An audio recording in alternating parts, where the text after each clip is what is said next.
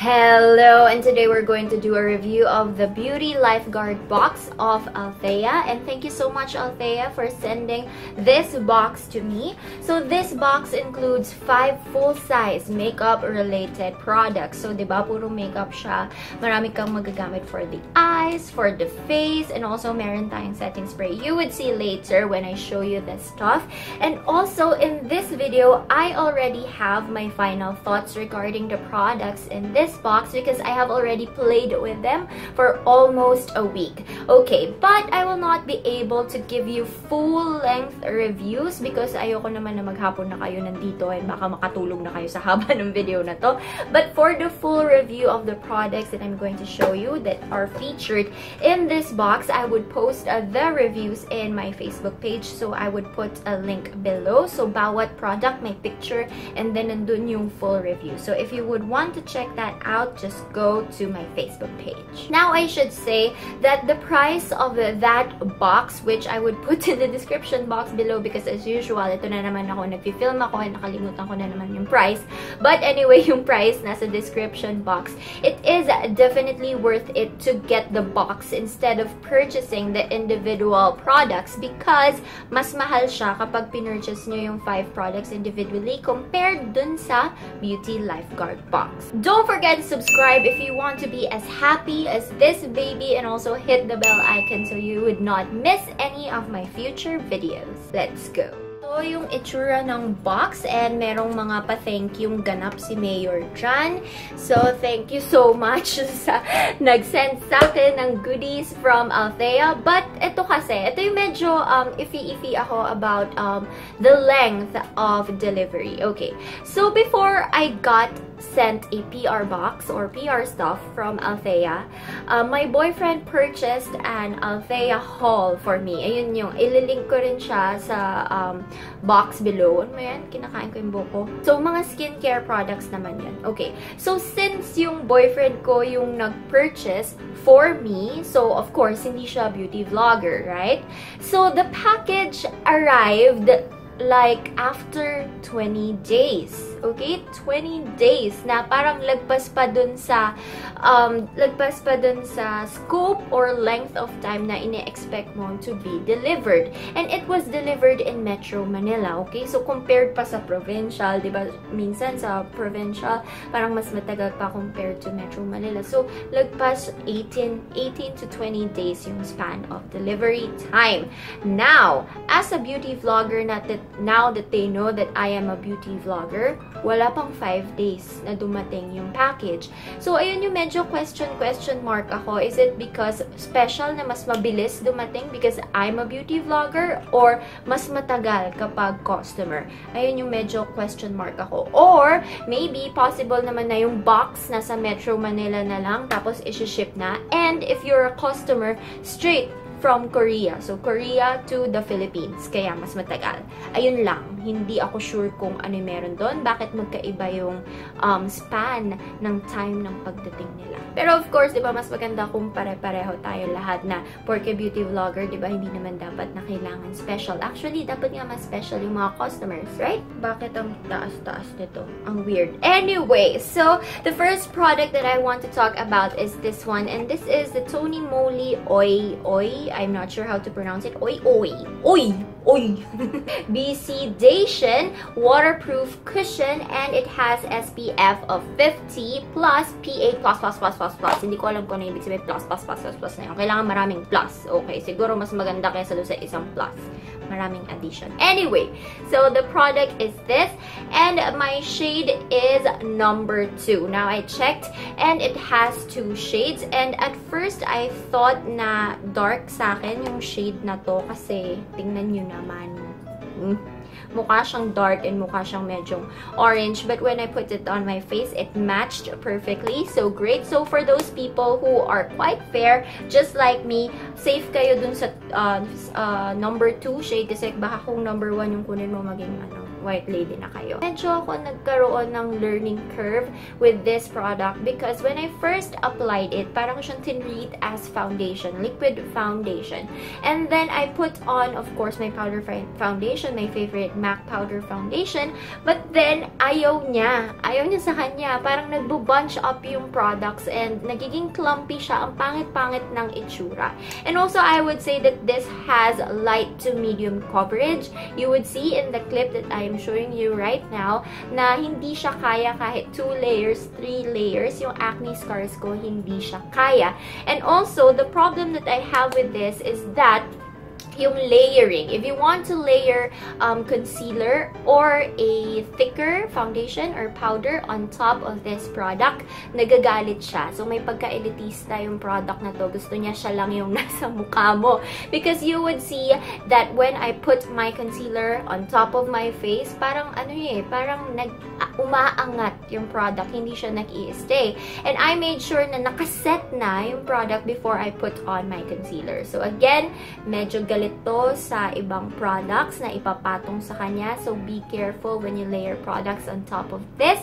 But what I found that is really effective is that if you put on loose setting powder on top, and in my case, I use the Johnson's Baby powder. So, okay yung combination nito and the Johnson's Baby powder. Now, for the staying power, I love it. I love the staying power. It is long-lasting and the feel on the face is not sticky and not heavy. So, I apologize for the lighting. Medyo paiba-iba kasi umuulan. Pero, ipupush natin yung video na to kasi I do not have other times to film a video. Okay, the next product is this one, and this one is the VDL Expert Color Primer for Eyes. Now, I love this primer. Eye primer so much kasi talagang ginagawa niya yung job niya. My only complaint is that hindi siya white or hindi siya transparent. Para siyang lavender na medyo may pagka-gray. Parang ang weird ng color niya for an eye primer. And it also has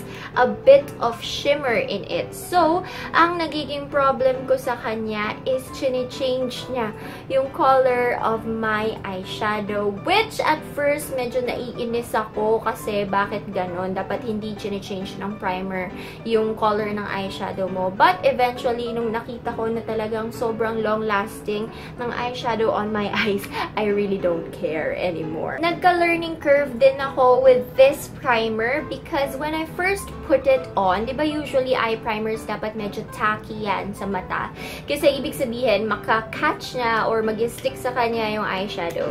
So when it's already tacky, yung pala, hindi pa siya nakaset properly. So I used it na naglagay na ako ng mga eyeshadow. Naglagay na ako ng eyeshadow sa ibabaw niya habang sticky pa siya kasi akala ko normal yon. So, when I tried to blend my eyeshadow, I was pissed and I was annoyed because the eyeshadows are getting muddy. Pero yun pala kasi you have to let this dry. Yung mga tipong dry niya, yung parang ano na siya, dry to the touch. Pero kapag inangat niyo yung finger niyo, parang medyo tacky pa. Pero dapat ma-feel yun na dry siya. If you feel that it is wet, you have to wait for it to set para magamit nyo ng ayos yung product na to. And ang pinakamaganda sa kanya is kahit i-rub-rub nyo yung eyes nyo, hindi talaga matatanggal yung eyeshadow nyo except tanggalin nyo siya ng cleanser or makeup remover. Here is the difference of the eyeshadow colors when I use the primer.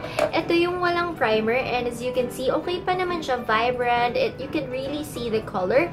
But with the eye primer, parang medyo gini-gray out niya and nagiging ashy yung color. But then again, this primer works so okay lang. Dagdagan nyo na lang yung eyeshadow nyo para makita yung true color. But at the same time, it could really intensify the color. Again, just pack it on.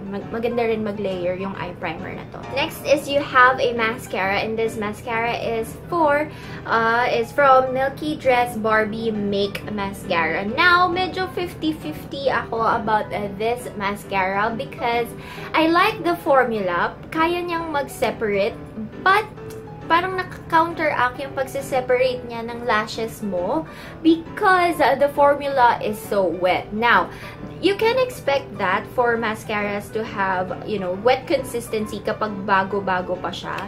Kasi gano'n naman talaga, parang wet pa and you have to use it again and again para medyo mag-dry yung formula. Usually kasi ako, my preference is to have drier mascaras because they really separate and they also emphasize your lashes. So, ang ginawa ko dito, ang tagal ko na siyang ginaganyan para pumasok yung air in the tube para mas maging dry na siya. But still, super wet niya that it weighs down my lashes. And when your mascara is very wet, may tendency na mag-clump. And as you can see here, dito, sa part na to, sorry nakikita niyo mga ilong ko, okay?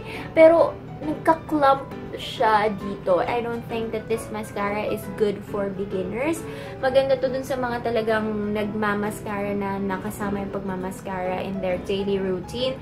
Kasi ang hirap mag-separate ng lashes with this mascara. I also have this, and this one is the Wang Skin Lip Tattoo in the color pink.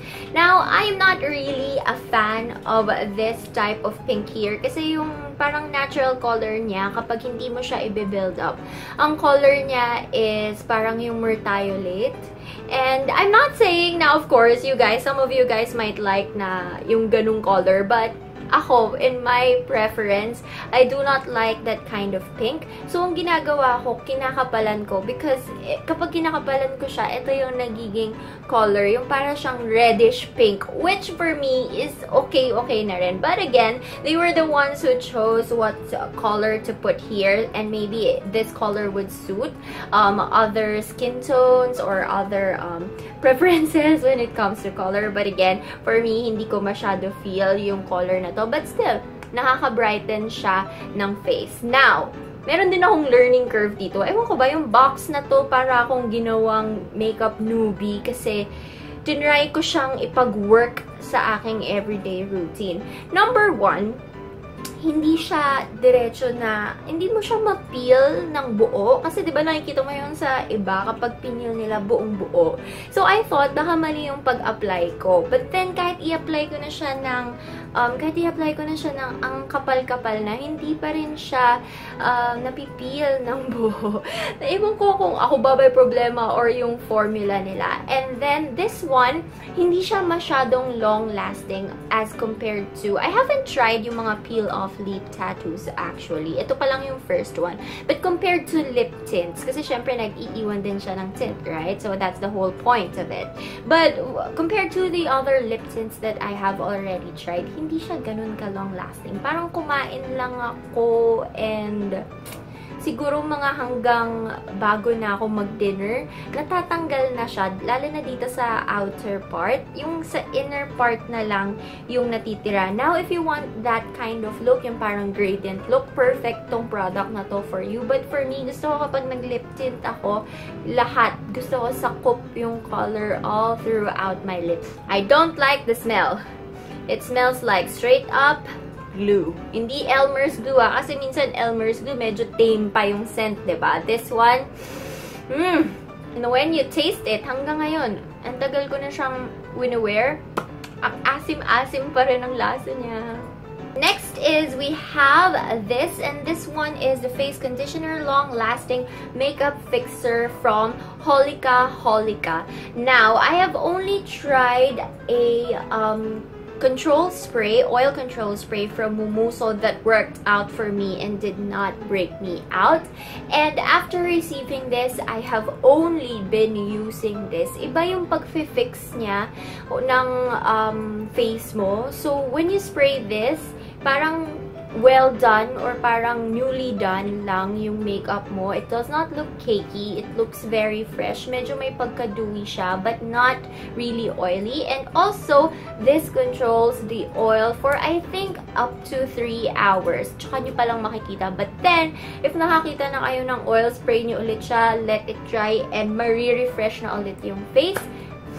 And I love the scent of this. Usually, I don't like products with strong scents, but with this, refreshing yung amoy niya and medyo flowery. That's it for my review for the Althea Beauty Lifeguard box.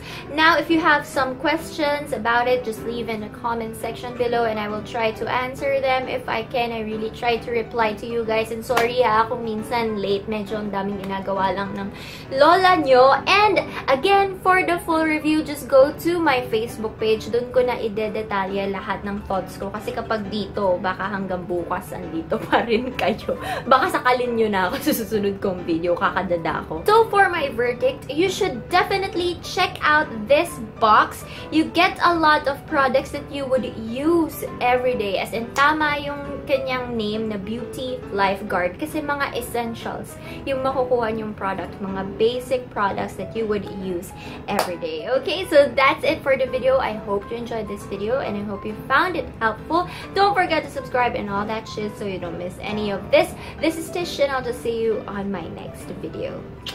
Bye! Click on my face to join the family and click the video on the right for my previous video. And nope, nothing will happen if you click my dog.